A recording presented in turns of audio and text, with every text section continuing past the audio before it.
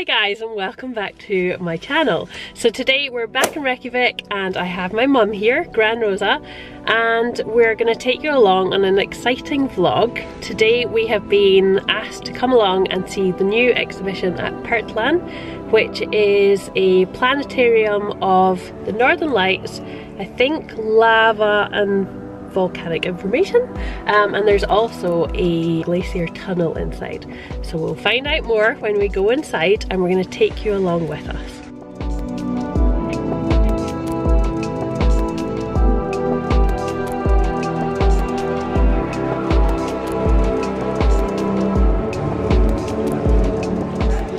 So we've just come into Perlan now and we've come down to the basement where there's a photography exhibition on, and there's also this great wall which helps you kind of just, you know, get a bit more information or share your ideas on saving the world, reducing plastic, being more aware of recycling and reusing things.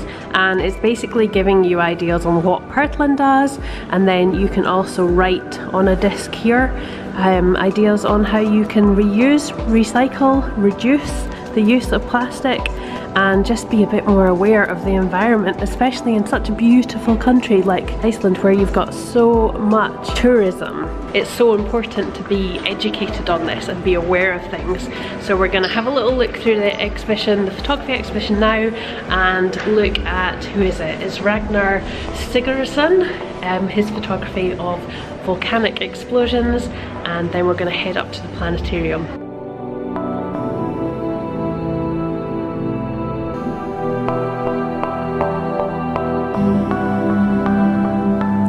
So we just did the planetarium show and it was incredible.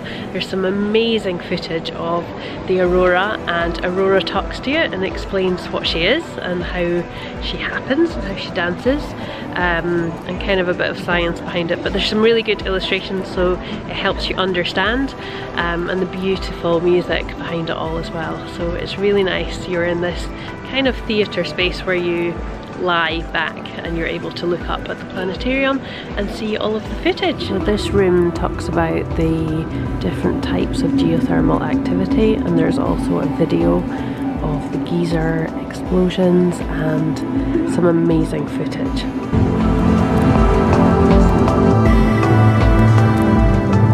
This is quite mind-boggling to try and get your head around, but 64 million years ago, this is what Earth looked like. And this is where the continental plate is, so the tectonic plate, the edge would be underneath the ocean floor here. And then 54 million years ago, this is the divide, so it's starting, and then over time it eventually pushes the landmass of Iceland up and creates it 24 million years ago. So this is 10 million years ago, and then 8 to 9 million years ago you can see Iceland starting to form.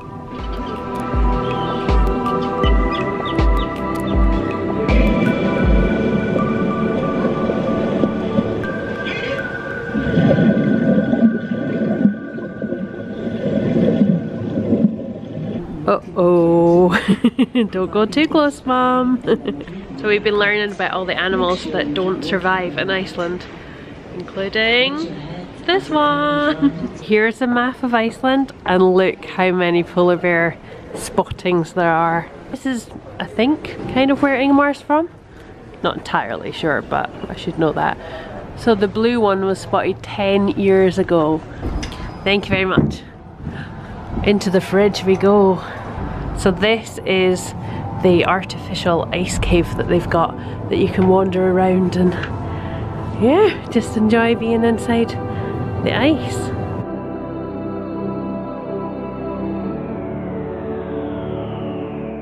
Let's go for a little wander through the tunnel. This is so cool. Like literally cold, but it looks amazing. Mia will love this when she's growing up. This is brilliant. It's like being a little kid. Whoa. You know what, for it, Mum? Ah. Burning calories. Woo! There we go. Yay! But it's pretty big actually. It is. Wow. So authentic That feeling. ice formation is amazing. Like the crystals back there. Yeah. Look at this inside here. It's very authentic. I'm freezing. I don't know how big it is, but there's lots of tunnels that you can go off and wander around.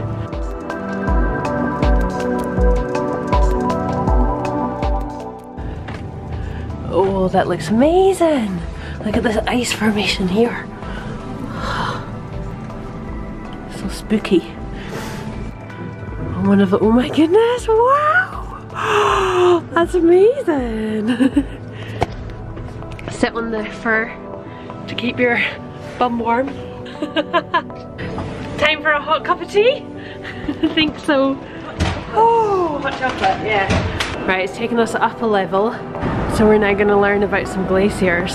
We're going to try and take Mum on a glacier hike in the next couple of days, and there's one at Sonia down south where you can walk down the edge of the glacier lagoon and go onto the glacier and then do some treks up to the different crevasses. So that's going to be amazing. So this shows you over time what the glacier looks like and how much it's potentially going to melt. This is really scary.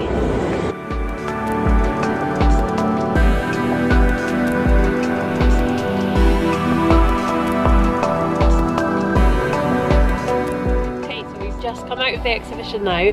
There was quite a bit of it that I wasn't allowed to film or take pictures, so I kind of tried to just capture what I could and explain the planetarium bit for you. If you are only coming to Reykjavik, this is definitely an experience to go to because you get to actually see the Aurora in case it's too stormy and you don't see it, it's too cloudy. But the ice cave is really, really cool to see. But yeah, there's loads of information on kind of the geographic history of Iceland and the animals that have been here and survived or haven't survived, or the Vikings have eaten them all.